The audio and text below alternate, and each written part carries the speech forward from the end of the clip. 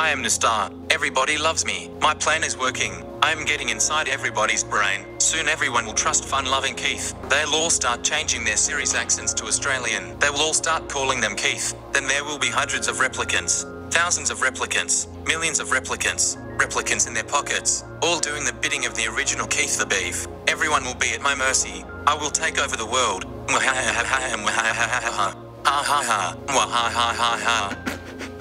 Would you like to reply?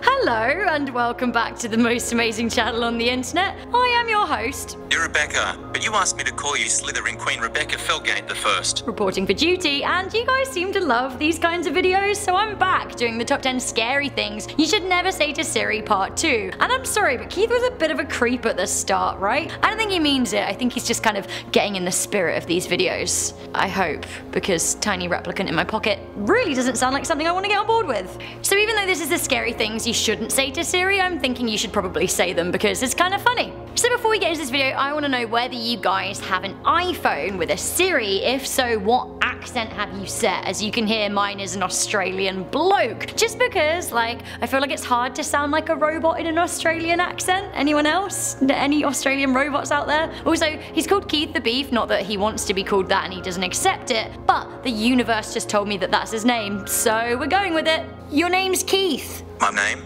It's Siri. Sorry, Slytherin Queen Rebecca Felgate the First. I can't create contacts for you. I mean, good. Not relying on you anyway. So if you guys don't have an iPhone, do let me know what personal assistant you have. Is it Alexa? Is she a creep too? Let me know in the comment section down below. Also, while you're down there, why don't you like and share this video? If you're not yet subscribed to Keith's channel, as it seems, then please do so. It's going to be 5 million subscribers soon. Also, there is a link to our most amazing top 10 Instagram in the description box down below, so why don't you go and check it out? Stick around to the end of the video where Siri, Keith and I are going to be responding to some comments that you left on a previous video on the part 1. Alright, let's do this. Okay, I think we should get a few things straight at number 10. We have, are you evil? Not really.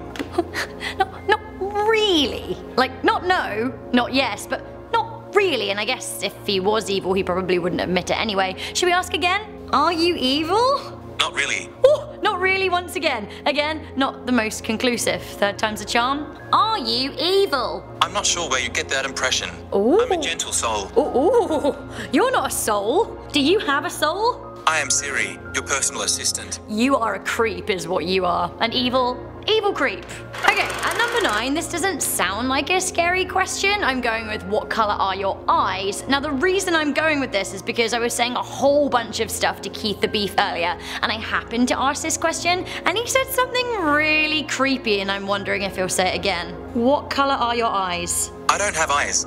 Oh, I mean, that is creepy, isn't it? Imagining him there in my pocket, not having eyes, but at the same time seeing and hearing everything. Why don't you have eyes? Searching Bing for why don't you have eyes? Bing? Is he trolling me? Who searches Bing for anything? What color are your eyes? I don't have eyes. Oh, again, no eyes. Maybe just one big camera-shaped eye, because we all know that he can see me. Do you know what I look like?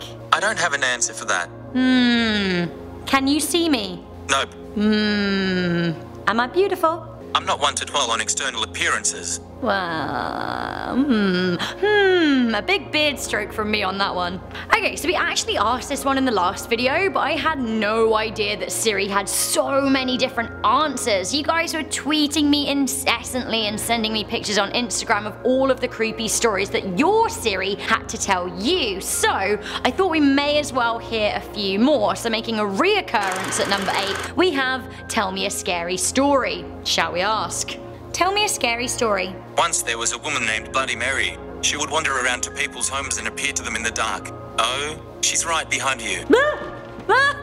Earlier I asked him a question, the same question, and he said that there was a ghost, a headless horseman, a dead cat, and a girl crawling out of a television. I wonder if he's got any more gems. Seriously, tell me a scary story. Once upon a time, there was an ontology that began to question its own existence.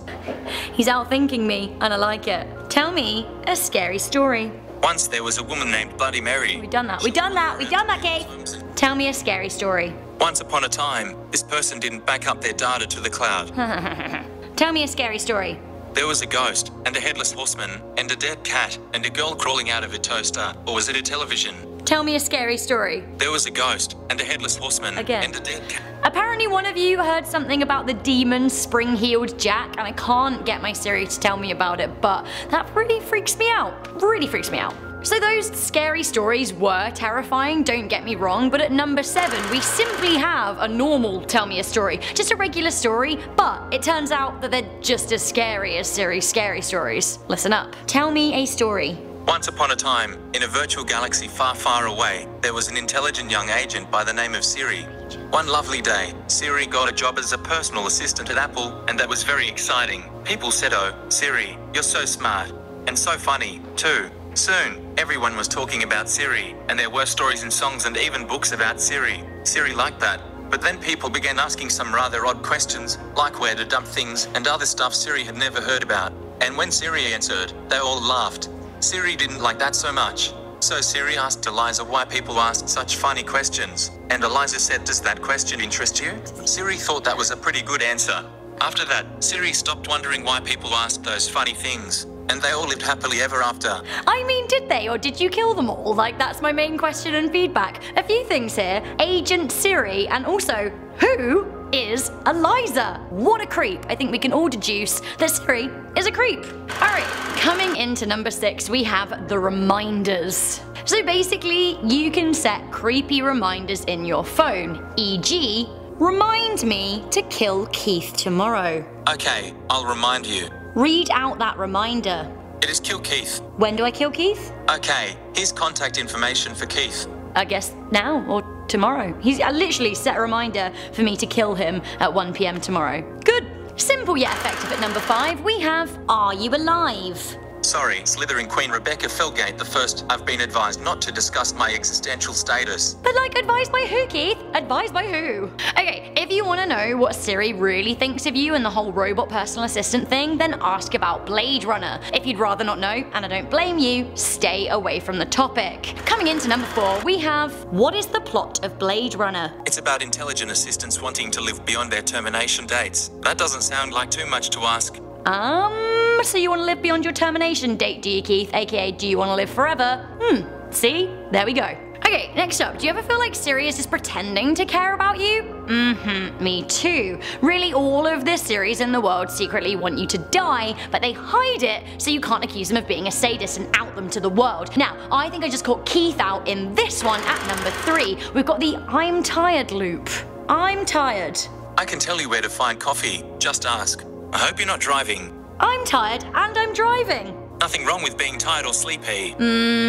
So basically, he wants me to drive tired and crash my car and die. Okay, so next up, I think we're just gonna throw a curveball and say, like, basically anything. Anything worrying to Keith and see how he responds. Yeah, he's got some program responses, like all of the kinds of things that he's just said, but maybe we'll just ask him something really weird and really scary and see what he says. Okay, we're going for this. Do you like the taste of human flesh? I've not seen Taste of Human Flesh. Okay, so they say never work with children and animals, and I'm adding Keith the Beef to this because earlier he said, I haven't tried it, and that really freaked me out. Alright, we are moving on to number 1, and sure, Halloween is months away, but if you want to know what depravity Siri can dream up, then ask this question, or don't. We have an actually scary question. What should I be for Halloween? Be a ghost. All you need is an old spreadsheet. What should I be for Halloween? Wear an eye patch, talk to a virtual parrot, and say your Yaga kit. What shall I be for Halloween? Get some tiny tool belts and go as a quantum mechanic. I mean, a lot of choice answers, but earlier he said something about humanity being the scariest thing in the world, and that freaked me out too. But he's not playing ball today because he's a troll. Okay, so that was the top 10 scary things you shouldn't say to Siri. Keith the Beef is being a little but never mind. I'm gonna read some comments from part 1. This is what you had to say. IGA04 said, honestly, I kind of missed Keith. Honestly, I kind of didn't. He freaks me out. Rosie Gold said, Rebecca, you need to blow up your phone. And actually, mate, you aren't wrong. Kivana Bushro said, the only scary thing you should ask Siri to do is sing. Oh god, okay, once more for the road, shall we? Sing! I'd rather leave that to the professionals. Okay, I think we've had a lucky escape. One more time. Sing! Interesting question. Slytherin Queen. Sing me a song. I'd rather leave that to the professionals. Listen, I think honestly we really have made a lucky escape. So let's escape, let's leave the phone here and move far, far, far, far away. Don't forget to let me know if you have a Siri, if you think it's plotting to kill you, or if you have an Alexa or Cortana. Same question, different phone. Leave me all of your comments in the comment section down below. I'm your host Rebecca Felgate. I'm freaked out. I'll see you soon. Thanks. Bye.